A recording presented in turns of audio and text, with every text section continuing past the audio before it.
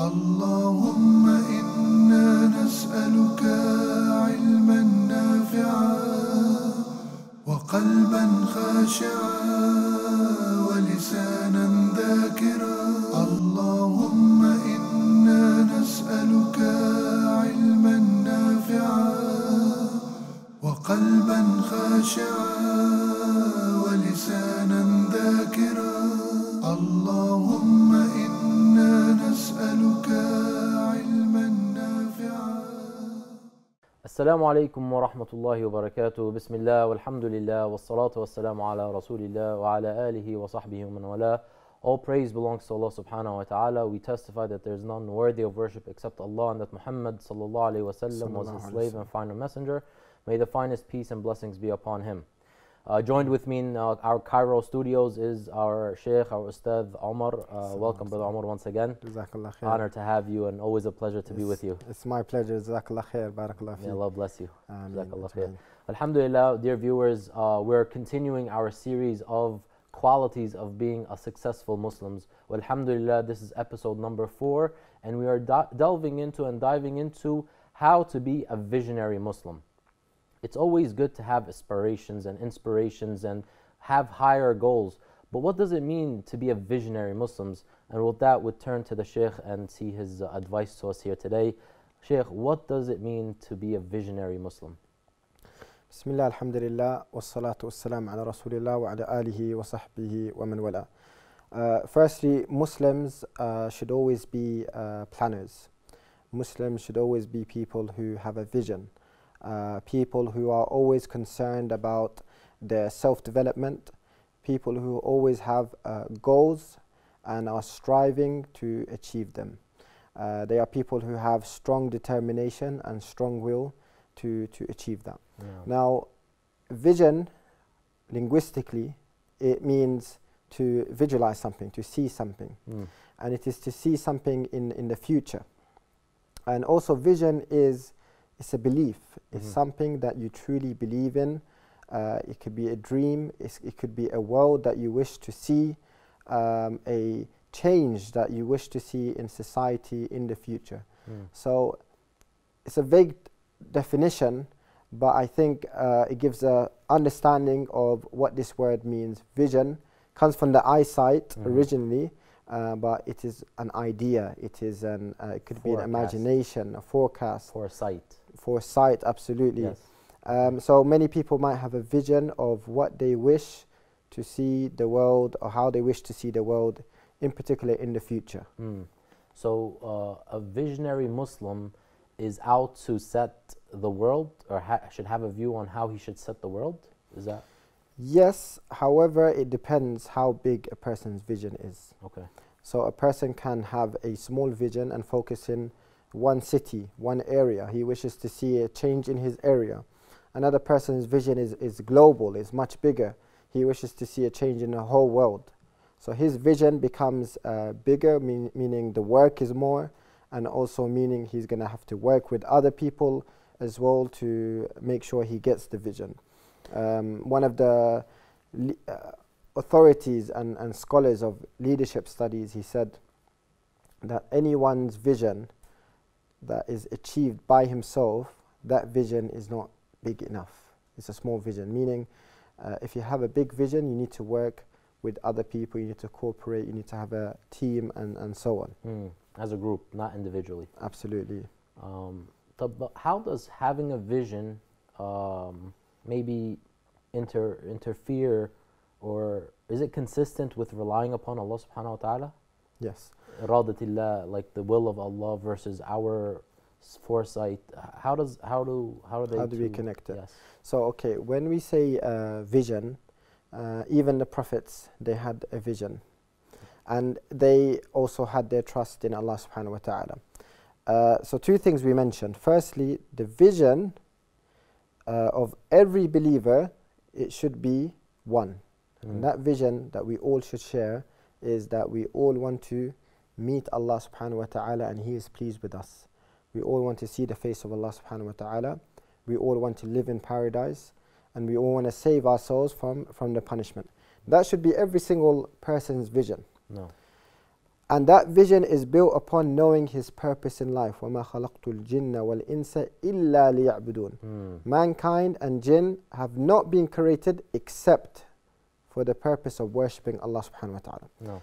However, there is another vision, like a smaller layer, a smaller vision that each individual can have that will be his token to achieving his higher vision.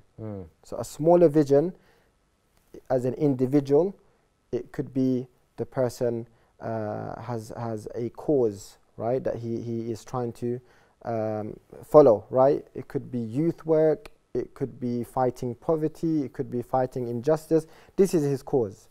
But this cause is for the sake of Allah, is for the sake of the higher vision, which is to enter paradise and to meet Allah subhanahu wa ta'ala. Kind of like having a long-term goal and a short-term goal, or maybe a 5-year plan and a 10-year plan, so that sort of thing? So we always have to split up the vision. So the greater vision is paradise. Then we have the worldly vision. No. What am I going to do in my life to meet that vision? Then we have these milestones that you mentioned. So what am I going to do for the next 10 years? Then what am I going to do for the next 5 years, next year, next few months? Each smaller plan is to fulfill the bigger plan. But to answer your question, does it contradict with the tawakkul of Allah, putting our trust in Allah subhanahu wa ta'ala? The Prophet ﷺ answered this question, that when the companion said that, you know, we would know if our destiny is already planned, then you know, should we still do the actions? Or so the Prophet ﷺ said, "i'malu, do the actions. فَكُلٌّ مُيَسِّرٌ لِمَا خُلِقَ لَهُ." Every single person will be guided to his path, will be guided to what he is best for, will be guided to maybe his position. So what we learn is that, yes, Allah knows what we are going to become. Allah knows what type of legacies we're going to leave behind. Allah knows what actions and so on we're going to do. But we don't. We don't. And Allah is just. So in order for us to have a just accountability, we need to experience it. We need to do the actions. And then Allah Azza wa Jal, He will make that path easy for you. So for example, a person's cause, you know, a person wants to be a doctor, okay?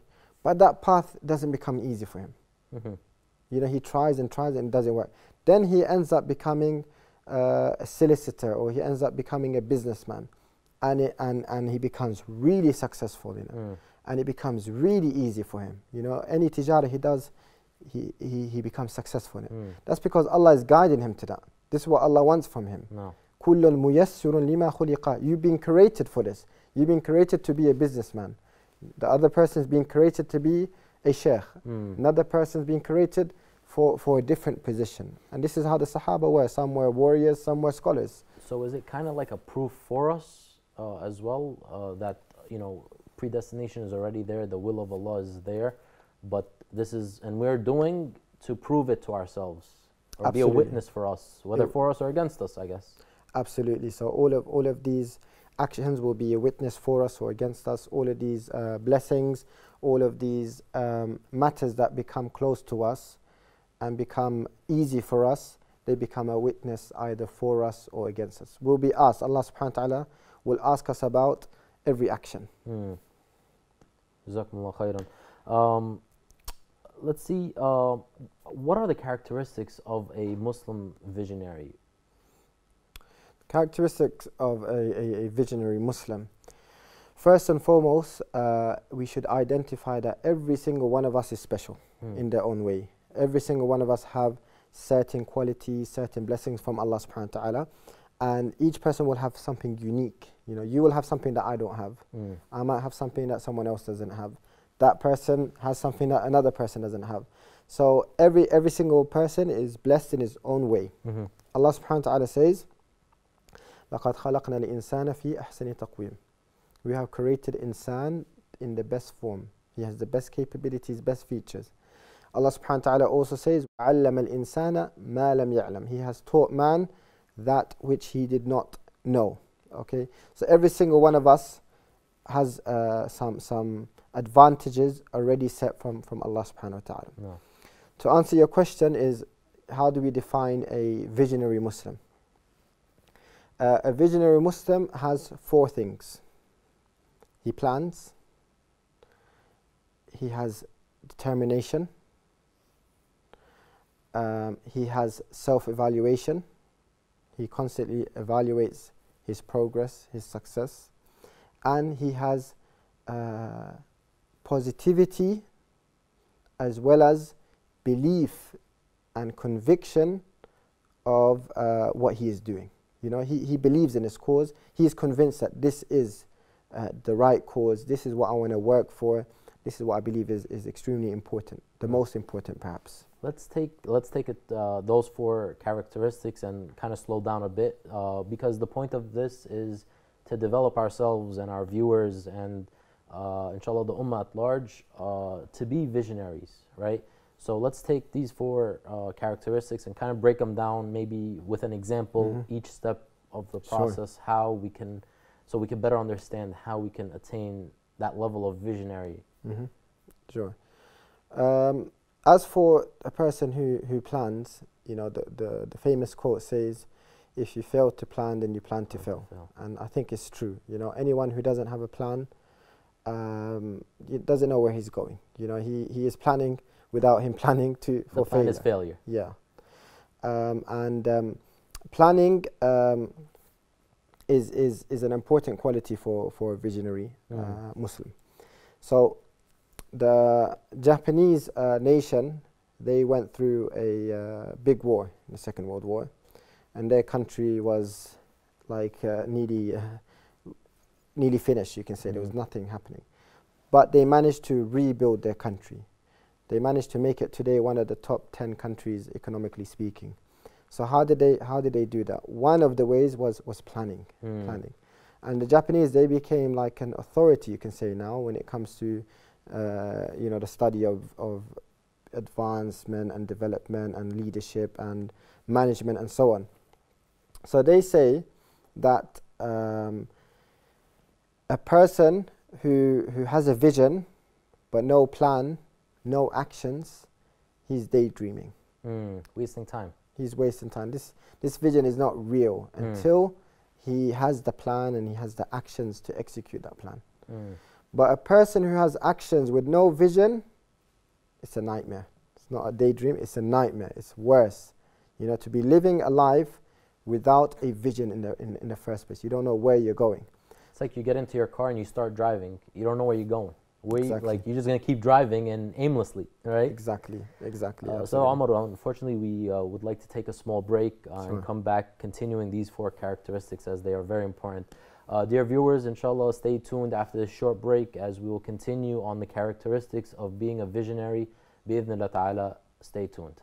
اللهم إنا نسألك علما نافعا وقلبا خاشعا اللهم إنا نسألك علما نافعا وقلبا خاشعا.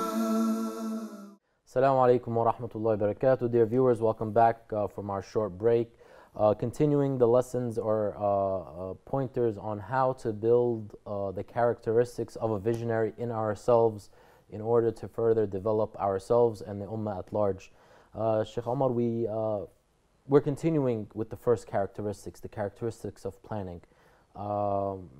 Before I let you just take the lead, if you can just shed some light on our heritage, you know, on how the Prophet ﷺ was a visionary, maybe through, you know, inspiring someone, or he himself on how he planned, for example, sallallahu alaihi wasallam. Of course, our heritage, our religion is full of lessons when it comes to, you know, being productive, being good planners, being visionary, and even doing a job with perfection, right?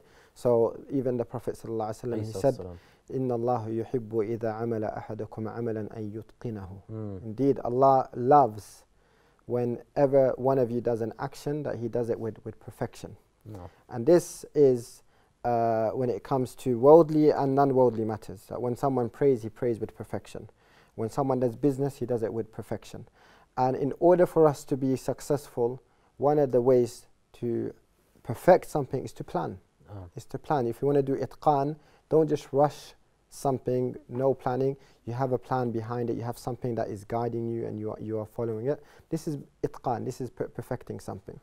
And when you look at the life of the Prophet ﷺ, you will find that he was extremely visionary. The Prophet ﷺ, he said that he wants to be the Prophet with the most followers on the Day of Judgment. This is a vision.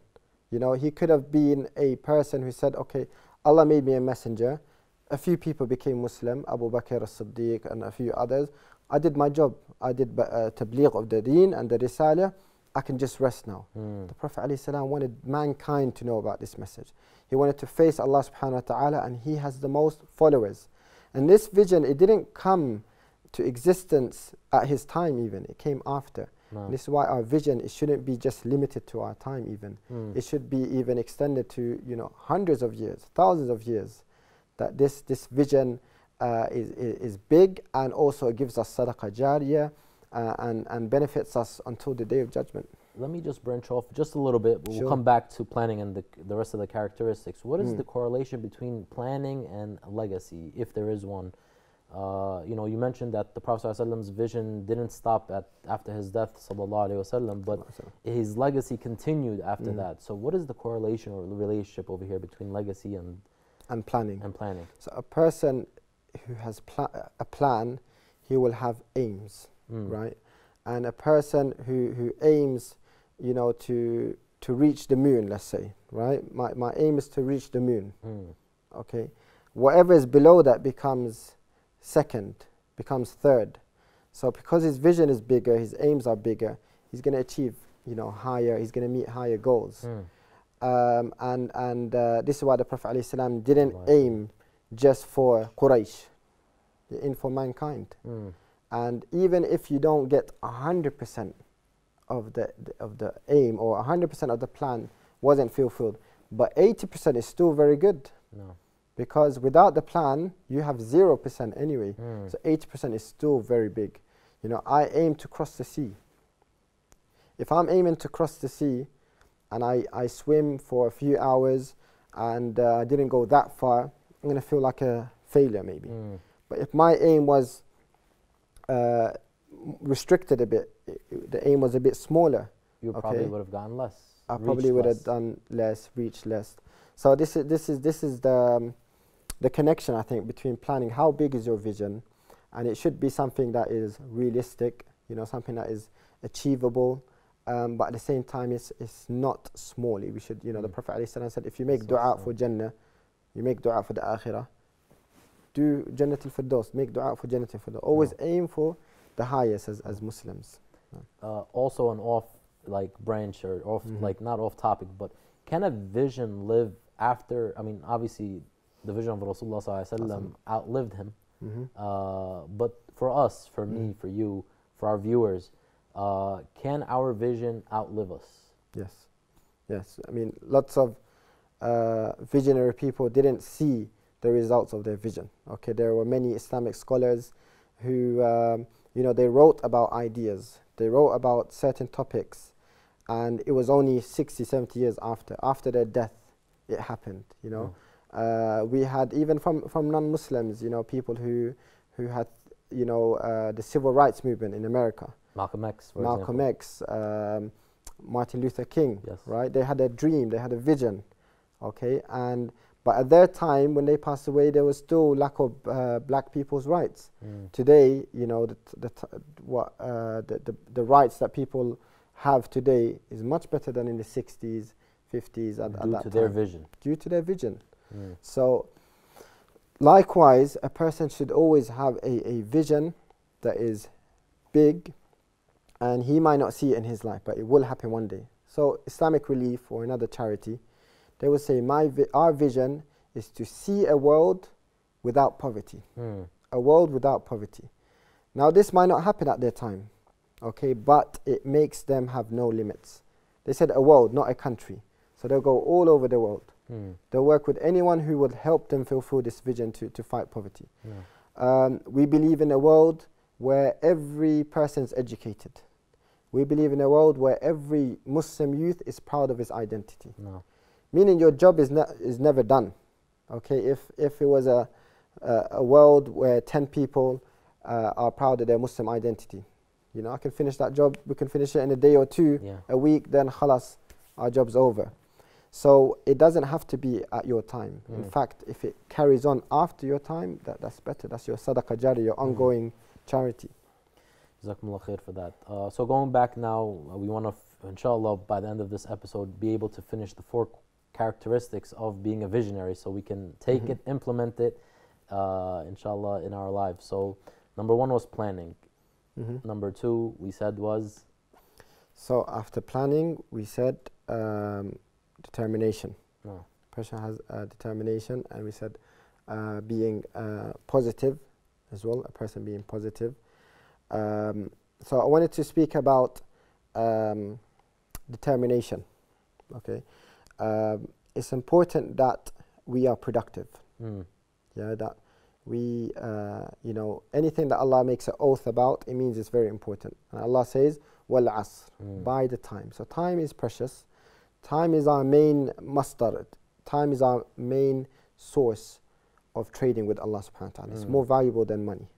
Because once your time goes, your life goes. You cannot make it back up. So, you know, the Prophet alayhi salam, he informed us that the most productive time is after Fajr.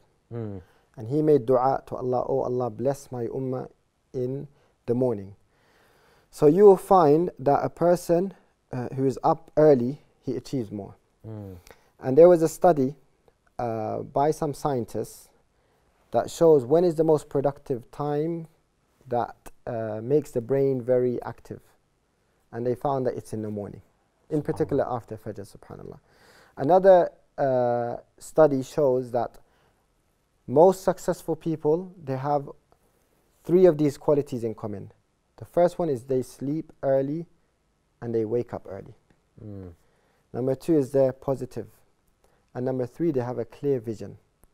And 3 qualities that failures have in common is they sleep late and they wake up late. They are negative and they have a lack of clarity of their vision. Now what does Allah subhanahu wa ta'ala say in the Quran? وَجَعَلْنَا اللَّيْلَ لِبَاسًا وَجَعَلْنَا النَّهَارَ مَعَاشًا. Night is being made dark so that we can rest. It's dark and it's quiet. Our bodies, our brains, our eyesight is designed to rest at that time. وَالنَّهَارَ مَعَاشًا. The daytime is bright, noisy. Why? Because it's our bodies are designed and our brains are designed to work, to be active. And the Prophet ﷺ spoke about even Salat al-Fajr. The one who wakes up for Salat al-Fajr, what happens to that person? فَأَصْبَحَ نَشِيطًا طَيِّبِ النَّفْسِ. When a person wakes up for Fajr, he wakes up for the whole day nasheet, active, productive. وَطَيِّبِ النَّفْسِ. His soul, his body, his mentality is so tayyib, feels so positive and good.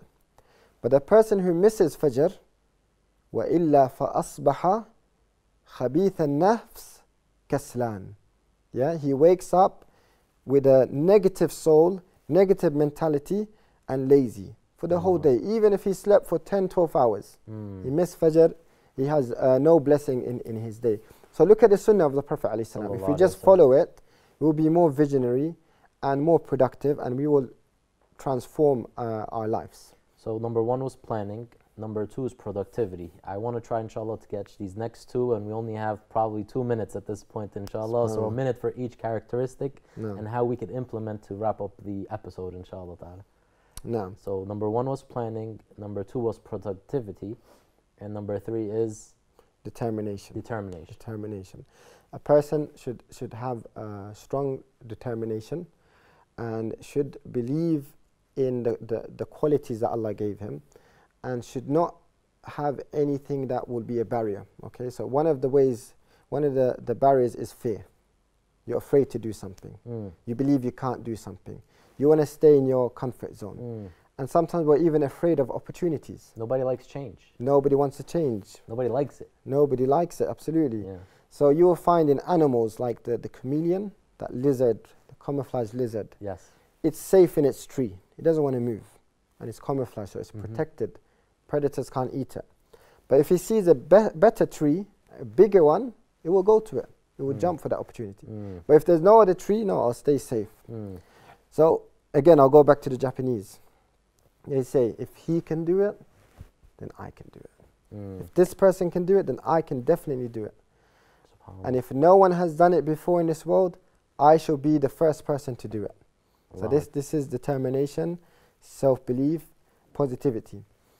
Another person, he heard this quote, who's the opposite, you know. He said, negative. Yeah, he's not Japanese. I don't know. I don't want to mention a country or anything.